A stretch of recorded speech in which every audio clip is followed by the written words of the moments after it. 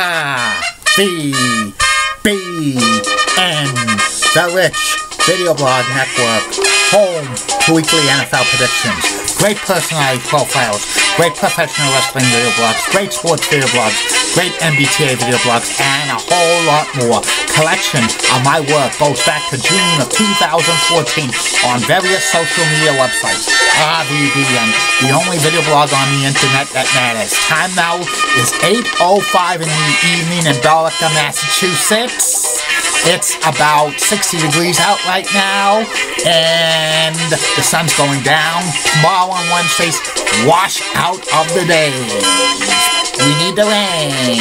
Some news to report on the RVBN News by the New Orleans Saints and Adrian Peterson, free agent, running back, are on the verge of signing a contract, so that's good news for the Saints. Also, the Massachusetts state lawmakers have decided to vote against a sales tax holiday. So there's not going to be another sales tax holiday in Massachusetts in 2017.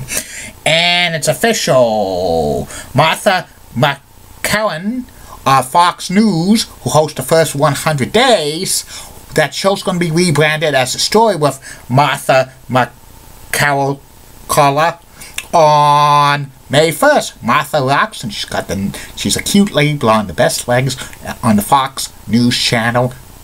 And her legs rank right up there with Julie Broughton, Molly Roseblond, and Elizabeth Hart. And that's about it on news from the RVBN Newswire.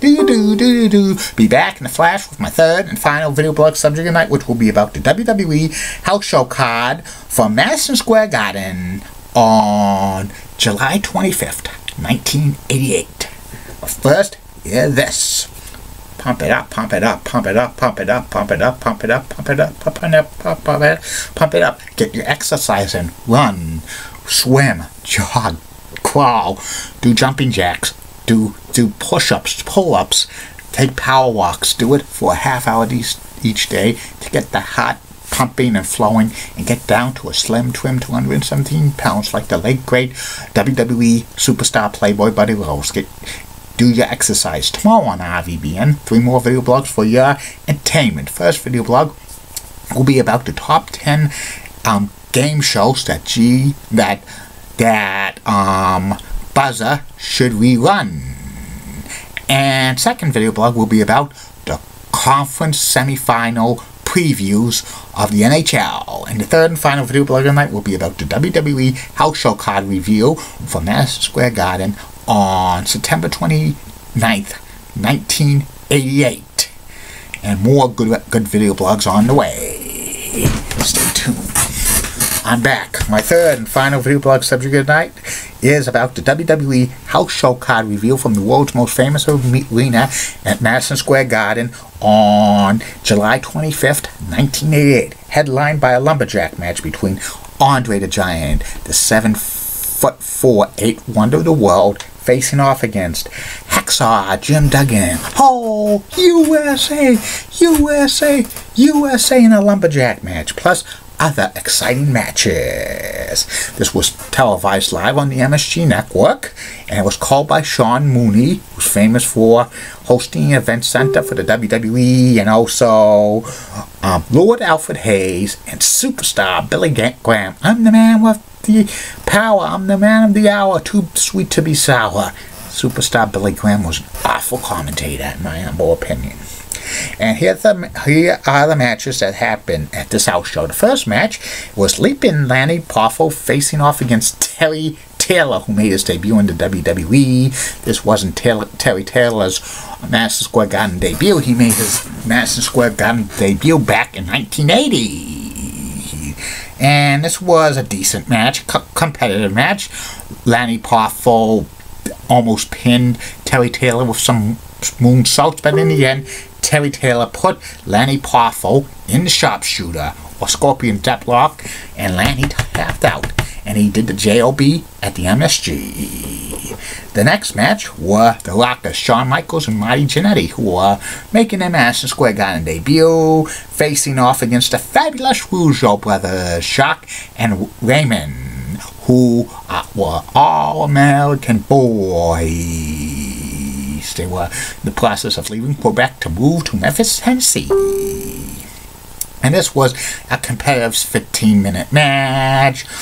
Exciting moves back and forth, ending had Raymond Rougeau push Marty Jannetty off the ropes, and Raymond pinned him for the 1, 2, 3.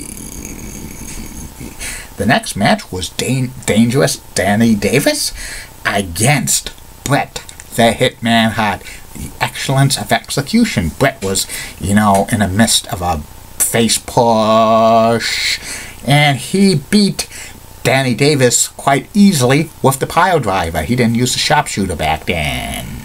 In about 9.5 minutes, the next match was Greg the Hammer Valentine facing off against The Rock, Don Morocco. This feud had started on an edition of Superstars of Wrestling when Greg the Hammer Valentine put the figure 4 leg lock on superstar Billy Graham, who was at that time Don Morocco's manager. And this feud was starting to boil. And even though the Rock, Don Morocco, was awful as a face, in my humble opinion, and they were kind of slowly putting Greg the Hammer Valentine in mid-card mediocrity, because Greg the Hammer Valentine in the early to mid-80s would win the top years in professional wrestling. Now he's in this era, he was just getting lost in shuffle. And this went to a time limit draw, which is 20 minutes, but actually it only lasted 18.5 minutes, because sometimes time limit draws in the world of professional wrestling are exaggerated. They might go a few seconds to as much as 2 minutes before the actual time limit. Afterwards, like, Valentine got into an argument with superstar Billy Graham. The next match was for the WWE Tag Team Championships. It was a challenge to British Bulldogs, Davey Boy Smith, and the Dynamite Kid, facing off against Demolition, Axe and Smash, with Mr. Fuji in the corner of the champions. It also a 20-minute exciting match. Bulldogs used power moves on Demolition. They almost regained the tag team titles, but in the end, Jacques Rougeau and Raymond Rougeau interfered, and they were distracting the referee.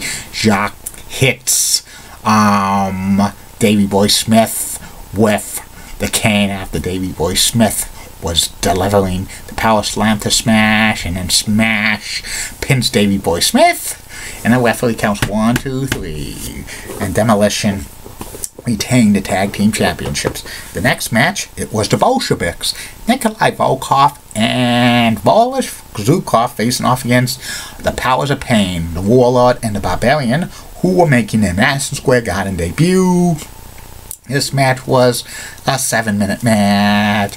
Ending had Warlord and the Barbarian double team Boris Zukov and giving them a headbutt and power slam.